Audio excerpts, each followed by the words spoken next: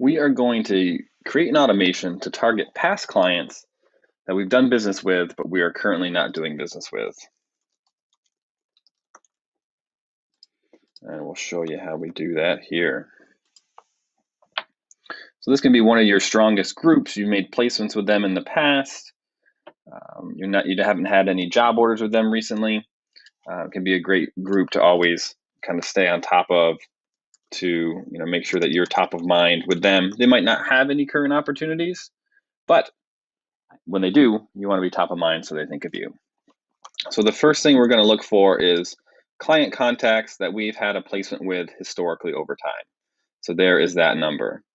And we're going to look for client contacts that we haven't had a job in the past year.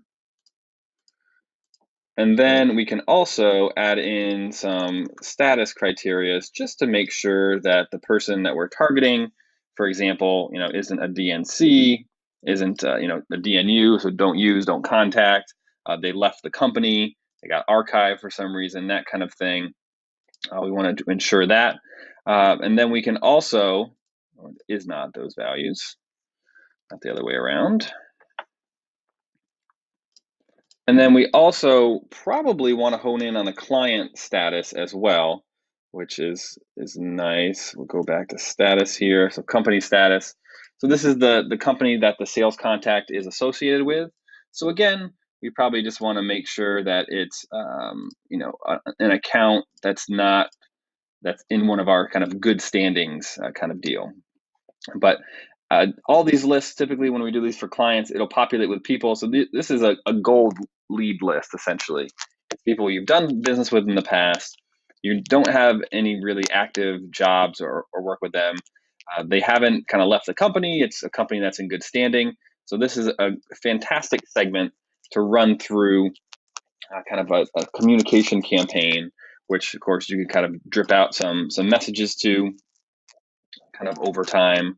And typically the content here, you'd have something like, just wanted to reach out, touch base, see if you had any needs.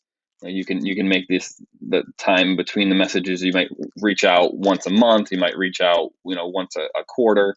That's kind of up to your discretion there.